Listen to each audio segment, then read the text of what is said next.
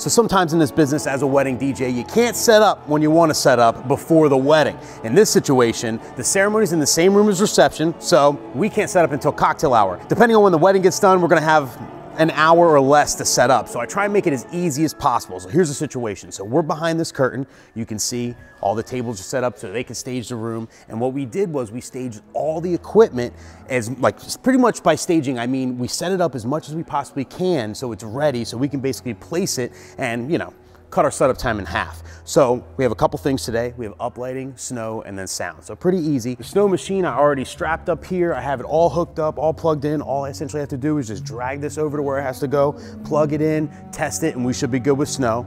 We have the facade halfway done. I mean, at least it's out, and then all we have to do is connect it in the middle. All the speakers are out of the cases. I have the tops on top of each sub because we're doing 2 tops and 2 subs, so it's nice and easy. The subs are on casters, so we kind of roll them into place, set them up, and that's good to go. All the wires we need for the night are right here, ready to go, so we can just grab as we need. No extra wires. They're all located in our big old wire box right here, and I'm actually using my 16 space rack that I use for my main setup as a ceremony setup. So I essentially just have my laptop hooked in, nice and easy, just fade right on Serato, and I use my monitor speaker as a speaker for ceremony. Since it's small, easy, we toss it up on a stand, and it's good to go. So we have our 2 mics built into the rack. Everything runs through the mixer. Monitor speaker bumping, RCF 910 in case you're wondering, and that's how we're doing the ceremony. Now I use furniture, so I have everything set up, ready to go. Please stand for the bride. She's testing the mic. She's testing the mic. Hey, you sound great. You sound great. I'll be back here if you need me.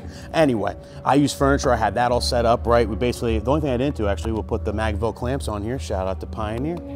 Magville clamps are on and we're good to go. So that's all I have to do is plop this down and plug that in. And as far as the uplights, they're fully charged. We have 4 cases. These are 2 and we have 2 over there. And basically I'm gonna keep them in the cases because it's easier to roll around. We're just gonna roll them around, set them up during cocktail hour and then stack the cases and store them. And that's pretty much it. And if you take anything away from this video, it's that like sometimes you get a shorter setup window. Sometimes you're in a hairy situation. Do everything you can behind the scenes to make it as easy as possible with the time you have. You know what I mean? Because it is what it is, especially here in Jersey.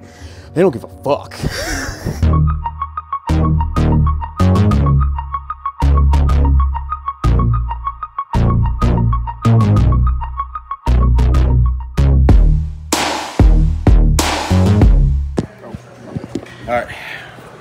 All right, so what time is it?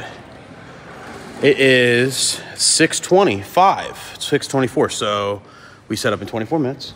Well, maybe a little less because we couldn't start right away. That's true, we couldn't even start right away. So let's say we set up in 20 minutes.